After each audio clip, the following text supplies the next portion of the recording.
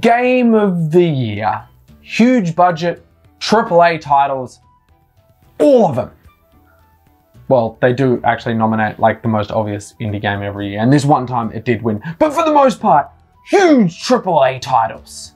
And most of those are story-driven action games. Now look, there's nothing inherently wrong with this. In fact, we're actually like pretty big fans of most of the past Game of the Year recipients, but we'd just like to see a little bit more diversity in the awards, you know? And that's where this bad boy comes in. It's Octopath Traveler 2. And it is freaking awesome. We've been playing this absolute gem of a game in pretty much all of our spare time since its release, and we think it deserves a Game of the Year nomination. At the very least, it deserves to win RPG of the Year, but let us tell you why. Let us make a case for the underdog. Speaking of underdogs, if you'd be so kind as to like this video and maybe even subscribe to our channel, then perhaps we could become the overdogs. Sorry. Yeah, that was bad. Okay, so firstly, do we think Octopath 2 is actually going to win Game of the Year? Hell nah. And honestly, we're not even sure that we want it to. Tears of the Kingdom and Final Fantasy 16 are both coming out later this year, and we've already had the fantasticness, it's a new word, copyright it, the fantasticness that is Hogwarts Legacy. But we just want Octopath to be acknowledged, you know? Like, this game can easily hold a candle to any of the previous nominees, and it deserves some accolades, man, because it is just so freaking incredible. So I guess we should probably talk about Octopath Traveler 2 a little bit first, and just explain a little bit why we think, in Tom's words, it's freaking incredible. So, mini review time. The first thing anyone is going to notice about this game is how beautiful it looks. Honestly, the rest of the game could just literally be a steaming pile of trash and we would still rate it because we just adore pixel art in general. Team Asano has actually said that this is like HD 2D 2.0. They've really gone to every length they can to get the most out of this engine and its art style. It actually looks like they've meticulously placed every single individual pixel. Nothing is out of place. Everything is where it's supposed to be, and the final product is amazing. The art style is actually a big reason why we feel this game could give the Game Awards some diversity. Even the indie nominee last year, Stray, had some pretty realistic set pieces. Anyone who actually has a cat would know that they absolutely nailed the mannerisms of that little kitty. HD 2D is a pretty unique way of doing things, so to be recognised for that would be incredible. Asano has put a lot of work in here to get the game and the engine looking as good as possible. While we're on the subject of creative decisions, let's talk a little bit about the music. If you've seen any of our other videos, you may or may not know that I'm something of a music buff myself. And well, Octopath 2's soundtrack is here to chew bubblegum and kick some ass. And let me tell you that it is all out of bubblegum. Let's take the first track you hear as an example. The main menu theme.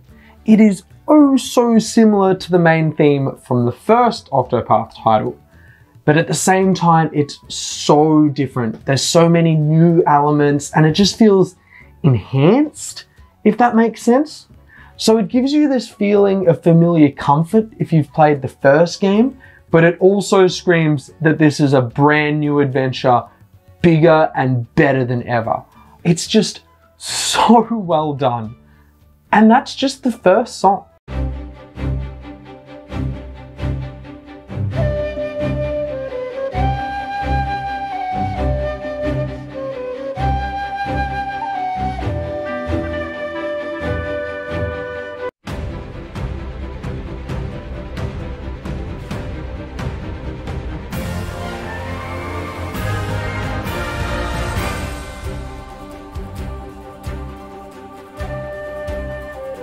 I obviously don't have time to play you the entire soundtrack here in this video, but I implore you to go straight from this video into a video of the soundtrack because it's just so good. Like, you won't regret it, I promise.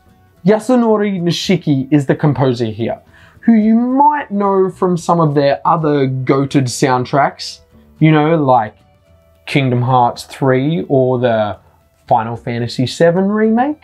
We know we're kind of kidding ourselves with this video, and Octopath 2 probably won't get nominated for Game of the Year. But man, if it doesn't at least get nominated for Best Soundtrack, then I am going to riot.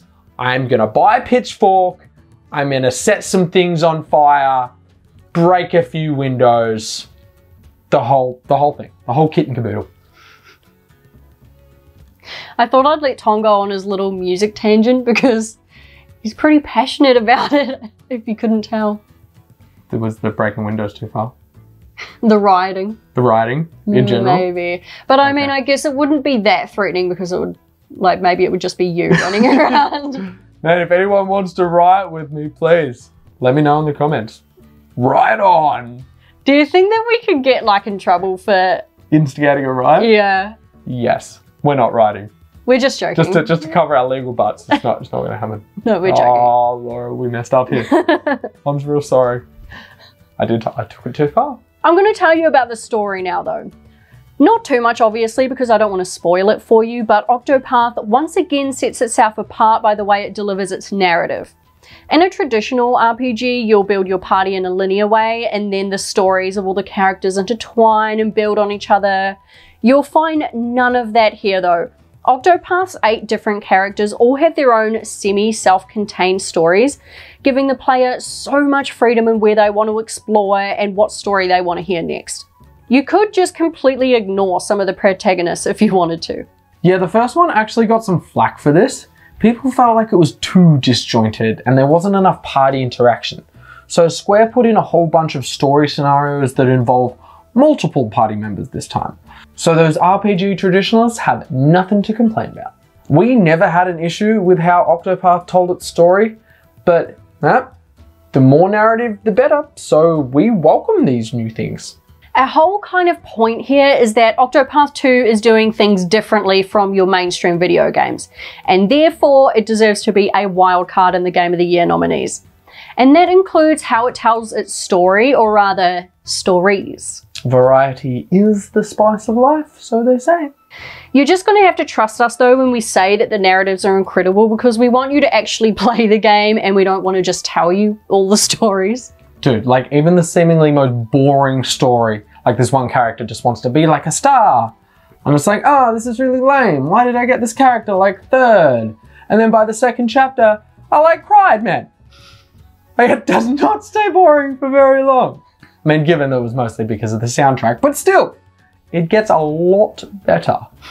We should also talk about the gameplay, especially because the internet has been on fire recently about Final Fantasy XVI not being turn-based combat. Honestly, we're not really sure why that's a big deal, because didn't they start straying away from that in like number 11? But anyway. If you do want a more traditional turn-based gameplay, then look no further than Octopath 2. 100% buy this game. We promise that it will be for you. It's also super rewarding building your team in certain ways to take down particular bosses. We love all that nerdy stuff, like I better give this person the good armor because it'll give her more magical defense and she's kind of flimsy, but then this other person can have this weapon because she needs the extra SP. You know, all that satisfying RPG stuff. The exploration is also heaps of fun here.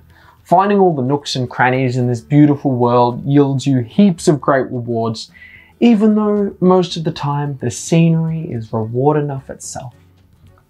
Is that a bit cliche? I don't care, because it's true. It's just that good to look at. Just like you. Aww. Cliche! There's also a whole bunch of special moves each character can use in and out of battle that make everything just a little bit more interesting.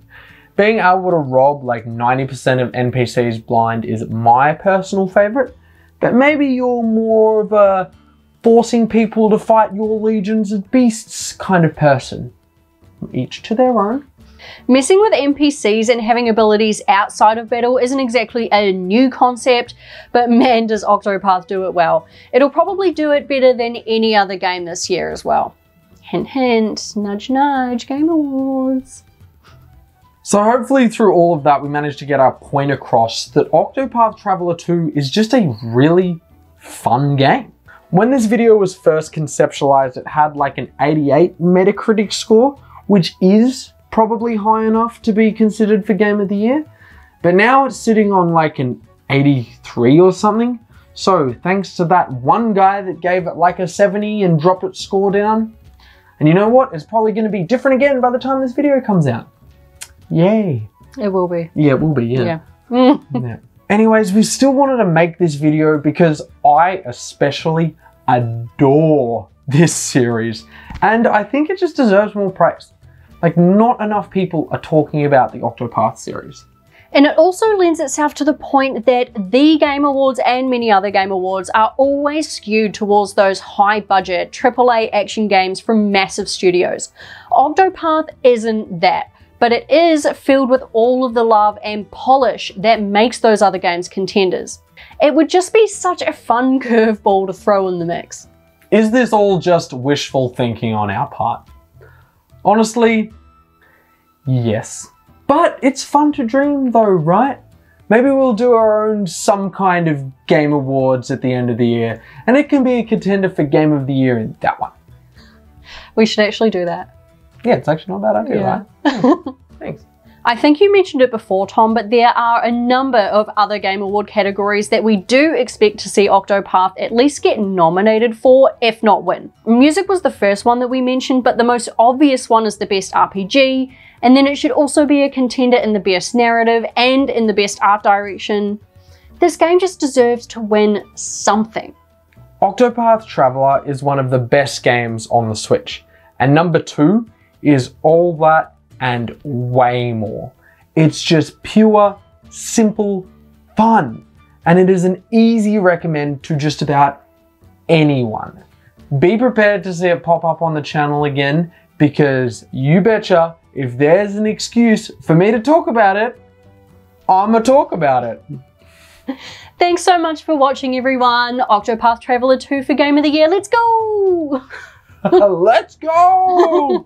Yeah! Yeah! Woo!